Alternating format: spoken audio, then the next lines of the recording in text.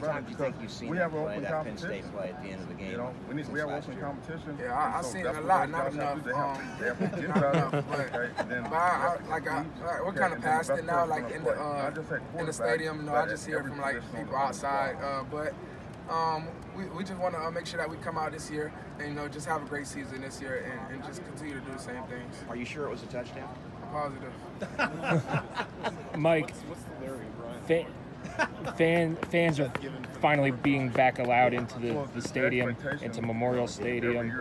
I know Iowa's the opener, but what message do you have for the Indiana fans who will finally be able to cheer you guys on after the special 2020 season?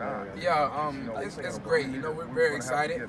You know, I know the fans are very excited as well. You know, being off a year, I know a lot of guys, a lot of fans, you know, they weren't big fans of that, but you know, it was necessary, you know, with what was going on. So as long as we had the opportunity to play, you know, it was a great time. But this year, it's definitely going to be very exciting to have those the fans back in the stadium. How's your health? How's rehab going? Ty said you've been in the training room 5-6 hours a day. The videos you put out look like you're doing well. Right. Yeah. Ty said it. You know, I basically live in there. You know.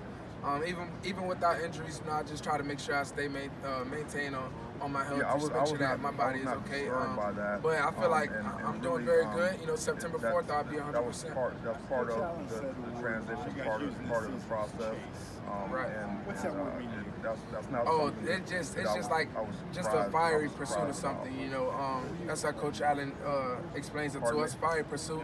We're chasing greatness. You know, we want to do everything in our power to go be great. You know, we focus on that every day. You know, Coach Allen, he always, like when we're working out or something, he come by.